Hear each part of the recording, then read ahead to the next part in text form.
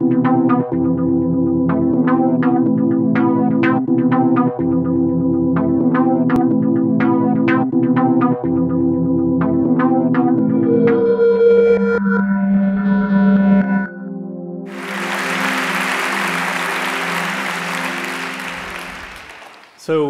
thank you for that introduction.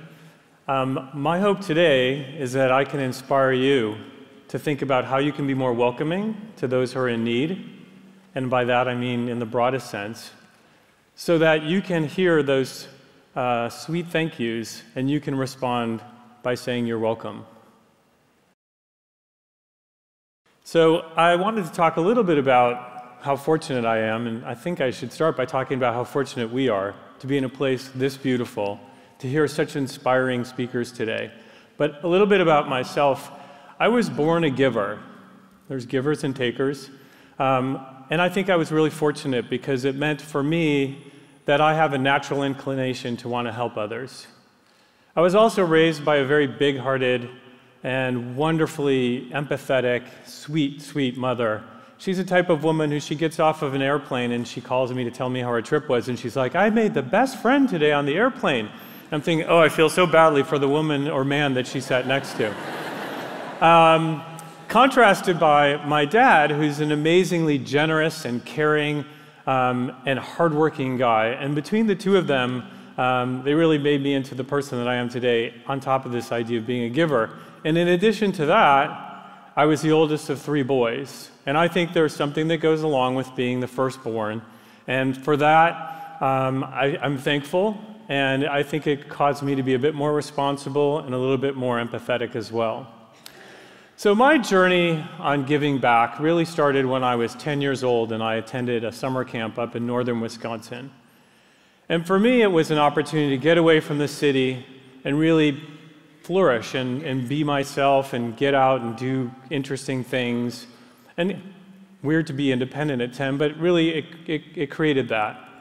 And there was a camp director and his wife, Lou and Renee, who were the most inspiring, thoughtful, caring people who really asked of all of us to figure out how we could be more appreciative of each other and the things that we had. And they started a scholarship fund called Camp for All Kids. And the proceeds went to those children who were from underprivileged families who didn't have the opportunity to get up and go into the Wisconsin woods. And it was something that we all learned that we should do to help and contribute and give back. And I've been donating to that Camp for All Kids Fund since I was 13. When I got to university, I was on the track to head into a legal profession, which I only lasted 10 months in. But one of the things I realized was there was a lot of people who needed help who couldn't afford it. And so even though I wasn't really sure what I was doing, I volunteered to work at a place called Colorado Legal Services to help those who were in need. And I was taught and was able to contribute and give back to people who had simple legal needs. And then when I got out of university and I ended up deciding where I wanted to work, I chose companies based on their brand, based on the industry, based on their culture, but also on how big-hearted they were and whether or not they were interested in giving back. So I was very fortunate to land a job at Levi Strauss & Company. And the Haas family there is really known for being thoughtful and caring, and they were actually on the forefront of a lot of things that the world was struggling with, whether it was AIDS, whether it was the water conservation, whether it was diversity. And the thing that I loved about the Haas family was they not only donated themselves, but they also encouraged us to give back and to volunteer. And that continued when I moved on to work at Gap Inc. And there, I was in the good fortune to be able to actually hire in the head of the Gap Foundation board of directors. Her name's Bobby Silton. And she was an amazingly thoughtful, generous, caring woman. When she got hired, I kind of made a little deal that I also meant I get to go on the board of directors as well of the foundation. And through that board, I was able to really figure out how to contribute and how to make an impact in people's lives. And together, we created this mission of Be What's Possible, which I thought was such a great calling to say to our employees and to others, how can you be what's possible? How can you do something that you want to be, that you want to do for others, and get out there and do it. And the nice part was the Fisher family, who was responsible for Gap from its inception. I got to sit in the board of directors meeting with Doris and Don Fisher, and they were really, really interested in how each and every employee was going to give back. And they were looking at participation rate, and they were figuring out ways that you gave back in the things that you were good at, so that you could help others in what you were good at yourself. And one of the things I loved about the foundation was it allowed us to recognize our volunteers through volunteerism. And so one of the things that we did was we ended up leading vacation trips, which were volunteer vacations. So we polled all of the people they could apply, and then the top volunteers for that year, we took on volunteer vacations. That year, we went to New Orleans to help with the Katrina aftermath of the hurricanes, and we took a group to Guatemala. I was fortunate enough to lead that group, and I was so inspired by the people who I was with and the things that they were doing. I was also really curious about and appreciative of how much they thanked me and us for giving them the opportunity to give back, and for recognizing there was a life beyond work, and for encouraging them to give back and to volunteer. And so when I came back from that trip, I decided two things. One, I was going to figure out how, as my HR leadership progressed and how I went into more and more areas of responsibility, I was going to figure out how to influence the policies and practices of companies to figure out how volunteerism became something that we supported and that we encouraged our employees to do. And second of all, I also made a personal commitment that I wanted to volunteer more. I wanted to get my family involved in volunteering, and it was something that was going to be important in my household. And in fact, my kids were quite young, which you'll see here. And when they got an allowance, we decided that we were going to give them a third of their allowance went into savings, a third of their allowance went into something they could spend money on, and a third of their allowance went into money that was going to a nonprofit of their choice, trying to start and teach them early on.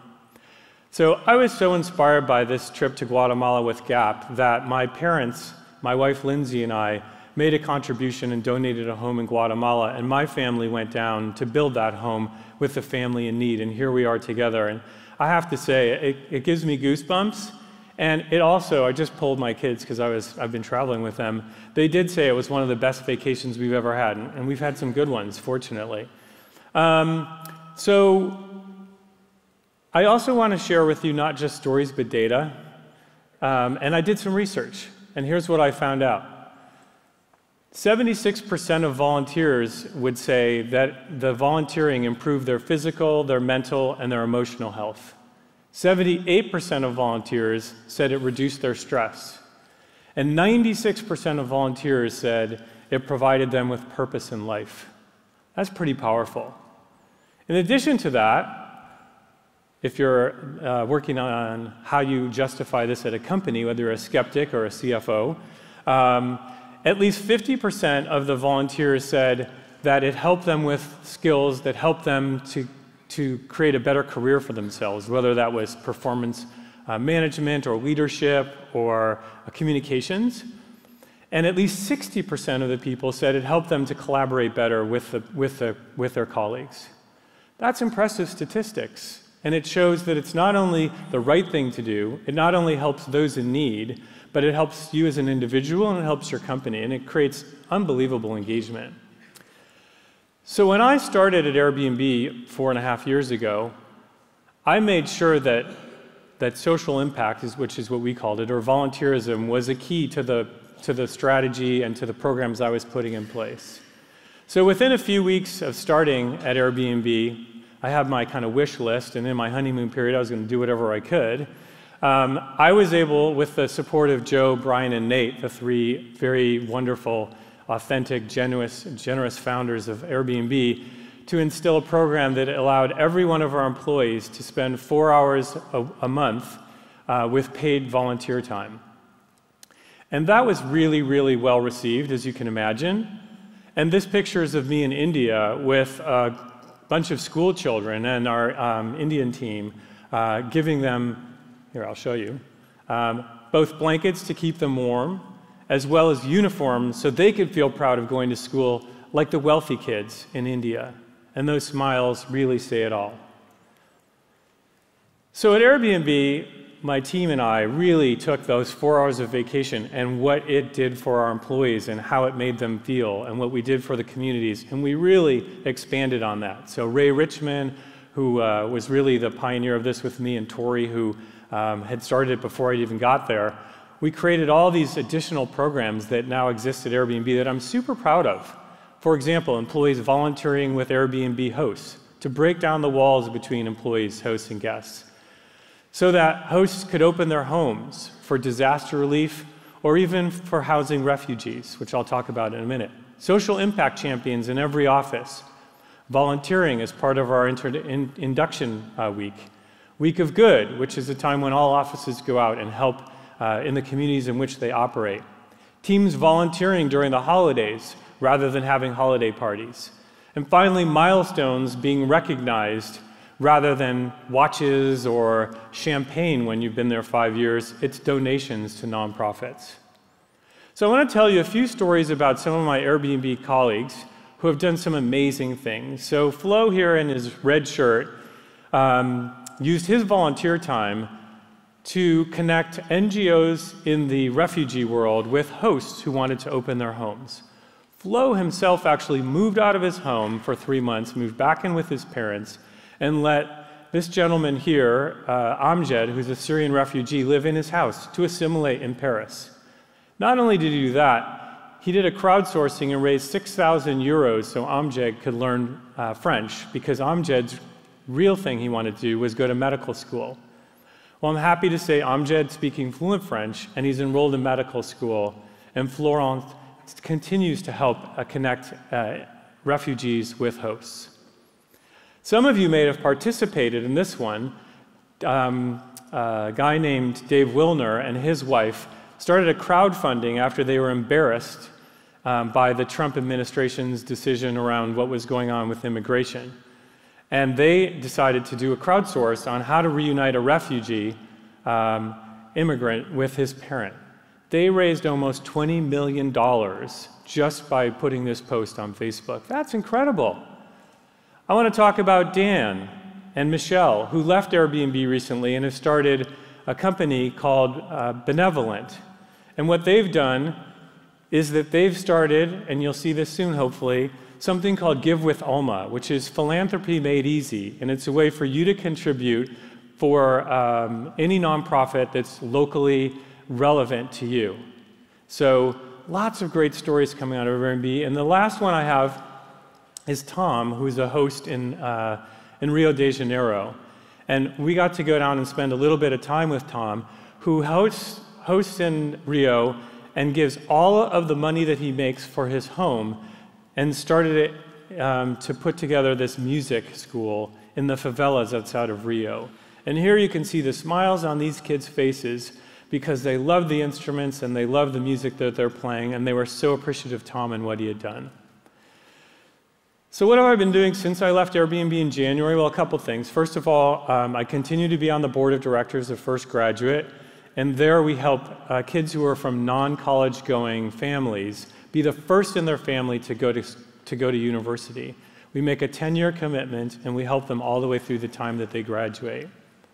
I've also started working with a very unique venture capital firm. Silicon Valley has a bad reputation for many good reasons. A woman named Arlen Hamilton, who's a gay, black woman, decided she wanted to level the playing field, and enough was enough.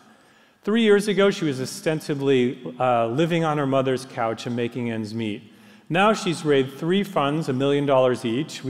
We've funded founders who what she defines as underestimated, so those who are women, people of color, or gay. And I'm really happy to announce that we've funded 100 companies, all founded by underestimated founders.